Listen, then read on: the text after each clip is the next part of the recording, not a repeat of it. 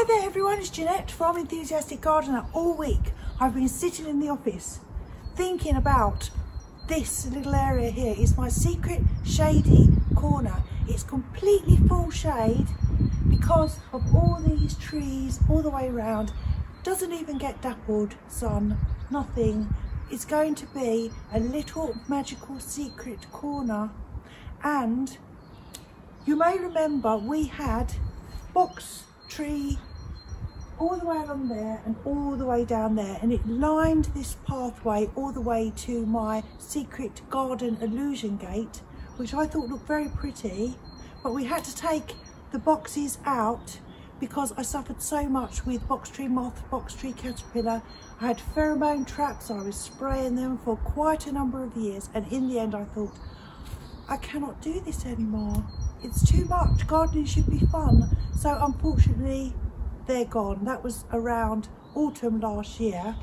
But if we have a look at this gate, I love this gate because it brings light to this corner. It brings a bit of interest, and I think it gives a reason to come up to this corner. So what I'm going to do is still have the row of stepping stones leading up to that because I cannot think of a better thing to do. I do have more stepping stones, and then I have to clear the whole area, get rid of all these plants while keeping the apple tree. I asked you all about the apple tree last week and people saying, give it time, Jeanette, you need patience. Patience is not one of my virtues, but I'm going to listen. So that is staying. This is staying, my euonymus. And someone else said to me, why don't you take it out and move it? The only problem with that is it's been here probably as long as the bungalow. It was a huge big bush, and I gradually took bits away and made it into a standard, and I'm very fond of it. So what I'm going to do is I am going to make this into my secret little hideaway. I'm going to put a seat here, and it's going to be around about here, back a tiny bit, because if I sit down here, I love this view of the garden. I think it's tucked away, and all this bit here is going to be hopefully covered in plants. So it is going to be a tucked away little corner. That's what I'm hoping. So I do have more stepping stones over by my secret shed. Have you seen my secret shed? Let me show you.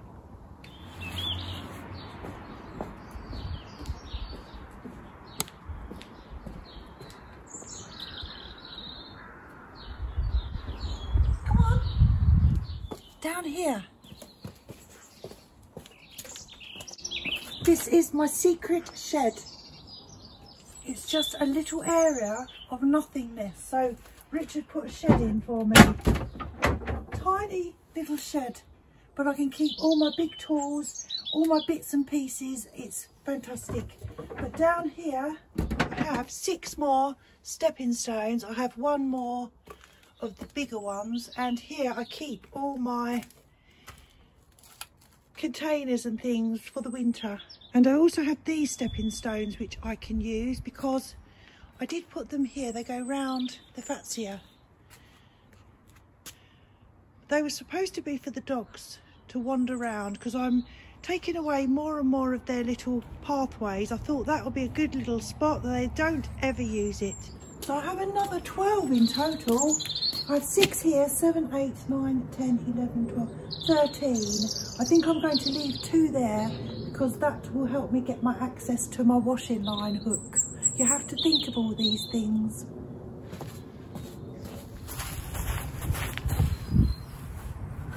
Oh, and I do have this one as well.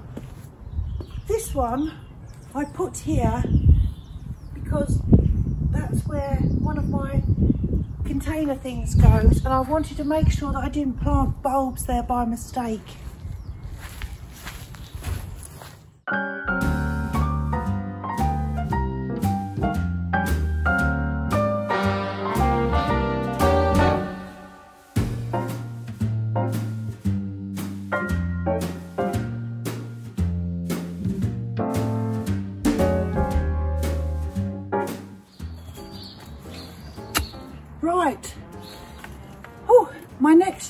is I'm going to dig up everything that needs to be moved, and I'm just going to put them in pots for the moment, because I know what will happen if I start deciding where these will go now and digging holes, and it's a knock-on effect. I'm sure you know what I mean, and I'll never get this done.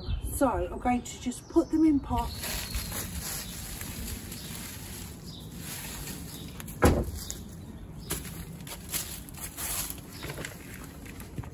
Woo. So this is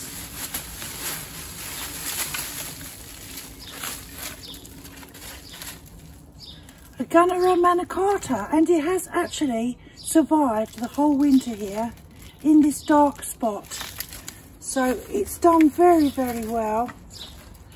I'm just going to put it in this pot, put it in some sunshine, give it a little bit of love,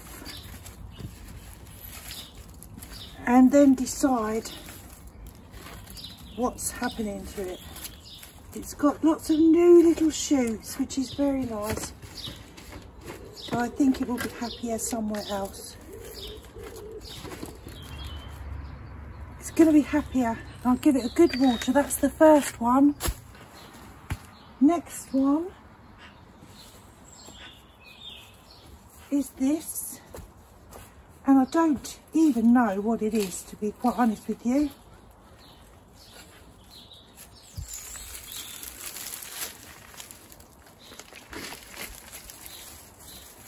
Get some more soil around the edges. Once it's watered in, hopefully any air pockets will disappear. Thank you. Richard just told me that he's made egg and bacon, which will be on the table in 30 seconds. So I'm going to eat that. And I'll be back. A little different than all the rest. I'm quite old-fashioned, where I had sometimes played chess. And when I'm out, I'm looking for that vintage fling. But all complexions that I adore, so hard to find, these seem impossible to score. So I dream on to someday find that vintage love. I kept on looking, but everyone's such a bore. And out of a sudden, you came through the door. At the next table, your whiskey neat, the lights were dimmed as our eyes met and you saw me. And forevermore, I like to share that vintage dream.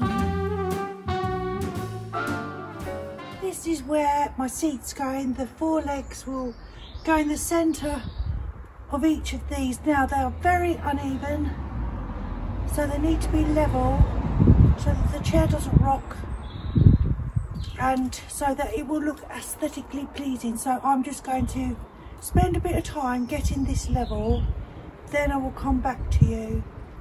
These actually don't look level, but they are. We are nearly there.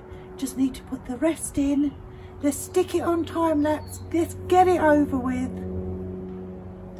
And forevermore, I like to share that vintage dream. And forevermore, we're living in that vintage dream.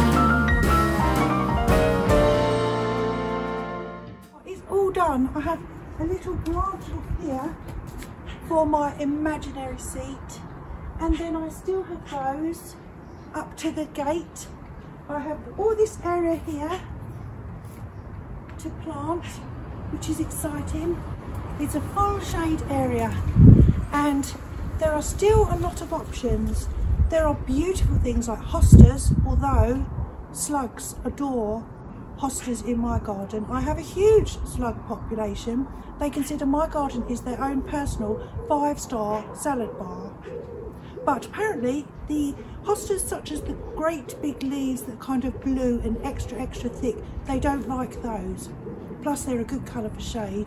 So there's those, obviously heucheras. Who doesn't love a heuchera? Beautiful, beautiful colours. They happy in shade. Then we have ferns. I've never had a fern. I've been looking at ferns. That's good. I have caladium bulbs for the first time, which I haven't planted out yet, but they are going to go in those containers along there. That's going to be lovely. I also have elephants here, although I'm not so sure that does shade.